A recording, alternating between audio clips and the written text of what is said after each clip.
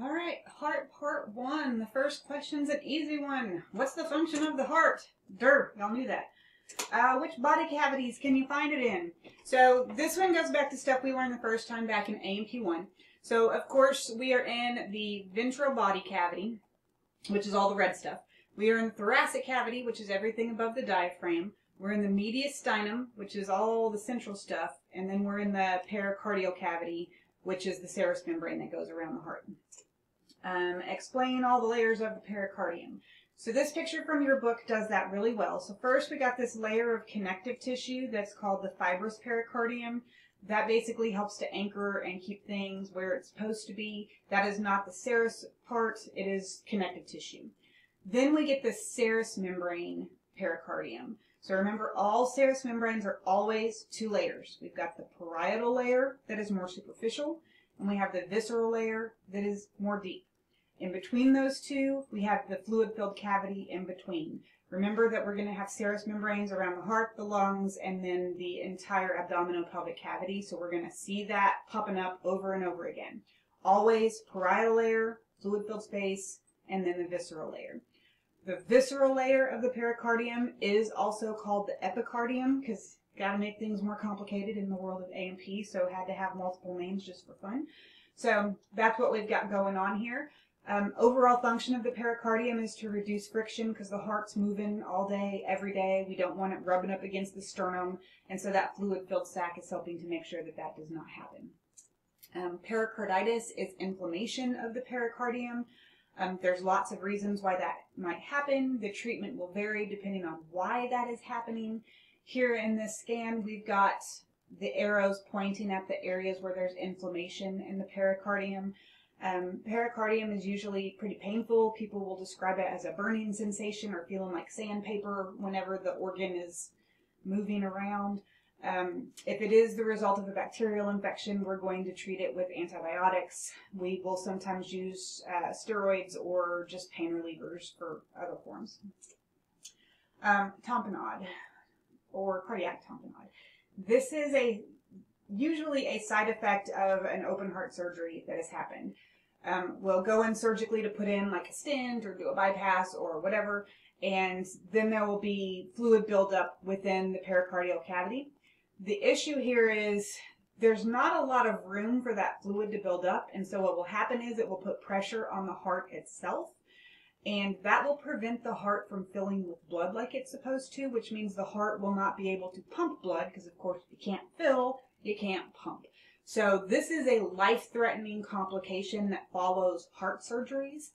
If you are ever in the ICU and it's your job to be checking on patients, if you ever hear the heart sound start to sound muffled, it's time for you to go get a doctor, and it's probably time for us to go in and do some more surgeries, or at least do what's known as a pericardiocentesis, which is where they draw that fluid out so that the heart can fill with blood again. This is one of those times where you got to trust your instincts because, again, life-threatening. We got to make sure that that gets treated. Okay. Layers of the heart itself. When you go in to dissect your heart in lab, the epicardium will still be present. Remember, that is the same as the visceral pericardium. It's just the outside sort of slippery layer around the heart itself. The myocardium. Remember, anytime you see myo, that means muscle. So this is the cardiac muscle that makes up the bulk of the heart itself. When you think of the heart as a pump, this is the pump of the heart. It took me that long to remember to bring my microphone closer to me. So, yay, it should be louder now. The heart does also have a fibrous connective tissue skeleton to help maintain the shape of the heart. These anchor the valves as well, and so this is, you will never see it because it's, in between the muscle layer, but it is in there and helping to maintain the shape of the heart. Next. Okay, so this white line right here that I'm now sort of coloring in yellow, that's the epicardium. This light pink here, myocardium. This, well, they're actually doing it way off in here. So I guess they're still calling this the myocardium as well. This is not a fantastic picture. But anyway, this is the endocardium. It is what lines the inner chambers, the atria and the ventricles. It is a nice smooth layer. It helps to make sure that blood's not going to stick to anything, form clots inside the heart. The chambers of the heart itself. So we are mammals. Mammals have 4-chambered hearts. That is 2 superior atria, 2 inferior ventricles. The atria are receiving chambers, so blood comes into the heart via the atria. Atrium is singular, incidentally. The ventricles are the actual pumps that pump blood out into circulation. They have a standard, ventricle, singular, plural thing going on. Oh yeah, I do want to leave that note, so thank you me for putting the note up there. So whenever you dissect the heart in lab, you're going to do a frontal cut through the heart.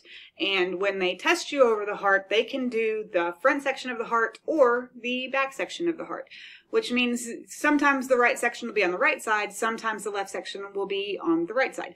So you can't remember like right is backwards. So the way that you need to remember it is that the left side of the heart is always going to have the thicker muscle layer. We'll talk a little bit about why that is later on, but the wall on the left side is much thicker than the wall on the right side. So when you see the heart for the first time, one of the first things you want to do is figure out which side has the thicker wall. Then you know this must be the left side.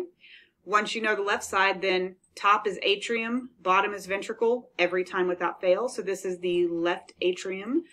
This is the left ventricle. And since that's the left side, that means this is the right atrium.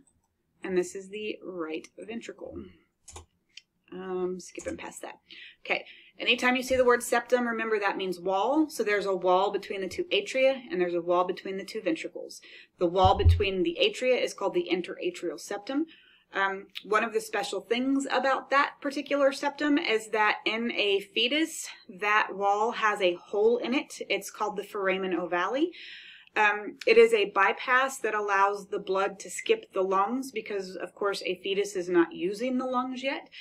As you develop, that hole is supposed to close up, and it leaves sort of a thin spot, a weak spot in the wall, and you can still see that even in adults. It's called the fossa ovalis. The wall between the 2 ventricles is called the interventricular septum, and you can see that. They didn't call it inter in this picture, just ventricular, but yeah, this is the interventricular septum. The interatrial septum is almost always hidden behind vessels in the various pictures, but it's in here. It's just behind the vessels. Okay, auricles. So whenever you get your heart out of the bag or bucket or however they stored the hearts in the A&P lab, there are these little flappy things on the superior aspect of the heart. Those little flappy things are called auricles. Essentially, the atria are sort of like deflated balloons. The auricles are the deflated little flappy balloons that allow the atria to fill up with blood. So that helps you figure out where your atria are going to be. That's going to be relevant because, again, what I mentioned earlier is you guys are going to be doing a frontal section through the heart. When you see a heart for the first time, you might think, okay, well, maybe this is a frontal section. Nope. If you do that, you're going to be cutting right through those septa that we just talked about a second ago, and you're going to miss all 4 chambers and well, actually, we'll have cut through at least one of the valves if you cut through that way. That's not how you want to do it. Instead, you want to cut through both of the auricles straight down. You're going to be doing a frontal section. And so once you find the auricles, now you know this is right, this is left, and now you can cut through both of those, not in between them, but through both of them. All right, once you cut into the heart, you're able to see that there's different kinds of muscle in different places. So up in the atria, there are these little stringy muscles. The atria don't have to pump all that hard to pump the blood from here to here. Like, that doesn't take a lot of effort. So you just get these little strings of muscles up there in the atria. Up there, it's called pectinate muscle. I mentioned the fossa ovalis earlier. That's the weak spot in the wall, the interatrial septum. You can see it in that picture. It marks the place where that foramen ovale used to be in the fetal heart. Got to turn the page. Which 3 vessels empty into the right atrium? So you got the superior and the inferior vena cava. Those are the biggest and the easiest to see, and they're the 2 that everybody usually remembers. There is also, however, a smaller vessel that's coming in from the posterior aspect of the heart. It's called the coronary sinus. You can see it labeled in this picture. It's this sort of big, swollen, veiny looking thing. That's what a sinus actually is. It's also going to be draining blood into the right atrium. Just so you can see that in the cartoony form, there's the sinus right there. which vessels empty blood into the left atrium? That would be the pulmonary veins. Your book always shows 4. Some people have different numbers. 4 is about average though. All right, after that I gave you this picture where you're labeling just the external anatomy of the heart. And this is where I'm going to just apologize for my crappy handwriting, but you guys are used to my crappy handwriting at this point probably. Okay, so I'm going to start actually at this vessel right here. The line is right here. That's the aorta. It is, well, you could call it the largest vessel, but it depends on how you're defining largest. It has the largest lumen. The blood is under the highest pressure in that vessel. It's a very large vessel. It has multiple parts. There's an ascending aorta, an aortic arch, a descending aorta, or thoracic aorta, an abdominal aorta. It's a longish vessel. It's not the longest in your body, but it's fairly long. At the top of the aorta, you have 3 nubs that come off, and some of them are going to be really short and branch off and become other vessels. Some of them are going to be longer. It just kind of depends. The first one of those, which is going to be this line right here, that is going to be the brachiocephalic artery. And just look at the horrible handwriting. Brachiocephalic is trying to tell you what it's going to do. Brachio means arm, cephalic means head. It is going to split into a vessel that's going to go to the arm and another vessel that's going to go to the head. And I'm just going to abbreviate artery with A. Okay, next one. This is the left common carotid artery. Next one is the left subclavian. Ooh, my handwriting. You poor people, I feel for you. Okay. This little thing of connective tissue marks a place where there used to be a shunt between the pulmonary circuit and the systemic circuit in a fetus, another one of those places where we were going to bypass the lungs. At this point in an adult heart, it's just some connective tissue. It's called the ligamentum. Don't be weird. Ligamentum. It skipped the G. Why are you doing that? Luckily, you guys have a picture in your book. Arteriosum. Arteriosum. Oh, I feel like I should just stop because this is just horrible handwriting. Okay, next up, we got the left pulmonary artery, left pulmonary veins. This is the left auricle, which marks where the left atrium is. Okay, now, the vessels on the surface of the heart do have different names. We are generally speaking not going to be coronary surgeons, and so, or cardiothoracic surgeons is the name for that. So if it's a red vessel on the surface of the heart, we're just going to call it a coronary artery. Okay, this marks where the left ventricle is. Blue vessels on the surface of the heart are called cardiac veins. This is one of a few times where the arteries and the veins don't have the same name. Most of the time they do. Surface of the heart is just one of the times where they don't. This is the apex of the heart. This is the inferior vena cava. Don't get weird on me. This is the right ventricle. This is the pulmonary trunk. It's going to split into the 2 pulmonary arteries. The next little line up is the ascending aorta.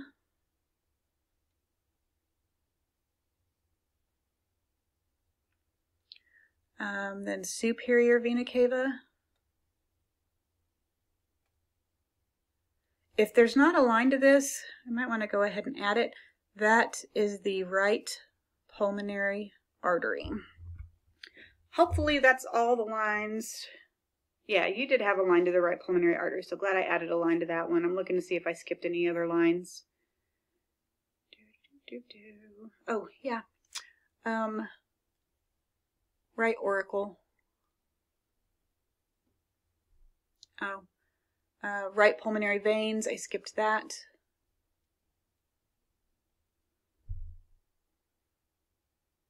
Okay, I think I got everything else there. Oh, that looks horrible. I'm just going to apologize for horrible handwriting when I write on the computer. Sorry, guys.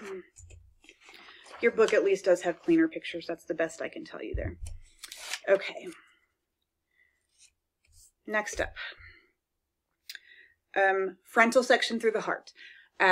You guys will almost guaranteed not cut your heart and make it look this pretty. It is very difficult to cut the heart so that you can actually see all 4 chambers and all 4 valves. So if you manage to do that, bravo as you go through there. Now, a lot of the things that are on this picture were on the last picture as well. So you can still see ascending aorta, aortic arch. You can still see brachiocephalic artery, left common carotid, left subclavian. You can still see the pulmonary arteries, pulmonary trunk, blah, blah, blah. What I'm going to do is just label the new stuff that you could not see in the preceding picture. And you guys can add the other stuff later. This is just so that I don't have to abuse you with my horrible handwriting, I guess, on other things. Okay, so before you could see auricles, now we can actually see inside in the chambers. And so this is the left atrium. And again, how do I know that's the left? Thicker wall on that side. Okay, you can still see the left pulmonary veins. We can now see valves that we could not see before. This valve is the bicuspid. Usually when a doctor talks about that, they call it the mitral valve. That's M-I-T-R-A-L valve. It is also sometimes called the left atrioventricular valve or left AV valve for short. These little butt cheek looking things, that is the aortic semilunar valve. And that's valve. Next line down, pulmonary semilunar valve. I am never going to fit that on one line. Semilunar valve. Okay. Next line down is the left, go away, ventricle. Oh, this is horrible. Left ventricle. Okay. Now we can see some muscles that we could not see before. I'm actually going to start. So one of the things that we had labeled earlier, talked about earlier, was pectinate muscle. So here's where you can see those little stringy muscles that we had talked about on a preceding slide. It's in the atrium, just little strings of muscle. The ventricles are much bigger. The muscles are much chunkier. So you end up with these little ridges of muscle down in the ventricles that have a really horrible name. It is called trabeculae carnae. I'm going to try to write neat. Trabeculae carnae. Trabeculae carnae is still sort of stringy, but it's thicker strings and it's not attached to anything. Okay.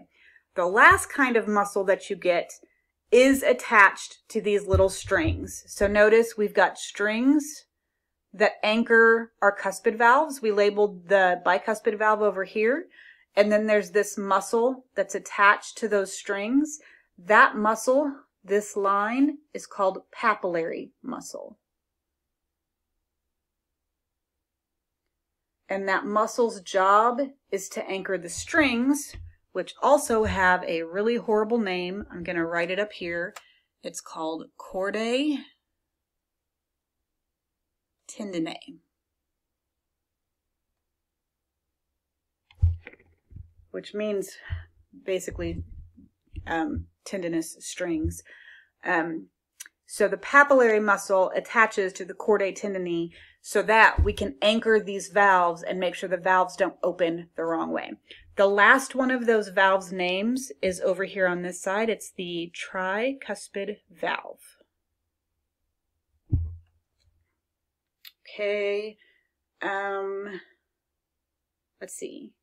We'd already labeled the right ventricle on the preceding page. This is the fossa ovalis. You couldn't see it on the preceding picture, but we had talked about it. This is the right atrium. You couldn't see it on the outside either. I think that's everything new that you couldn't see before, aside from the tissue layers here. So this is epicardium, myocardium, and endocardium. So the tissue layers that make up the heart, essentially. Okay. Because I have horrible handwriting when I do that. Just look up the pictures in your book. But at least hopefully me talking about that stuff helps you understand some of it. Okay. The muscle. Again, the trabeculae carinae, muscle in the ventricles that is not attached to anything. Papillary muscle is muscle in the ventricles that's attached to those little strings, the chordae tendineae.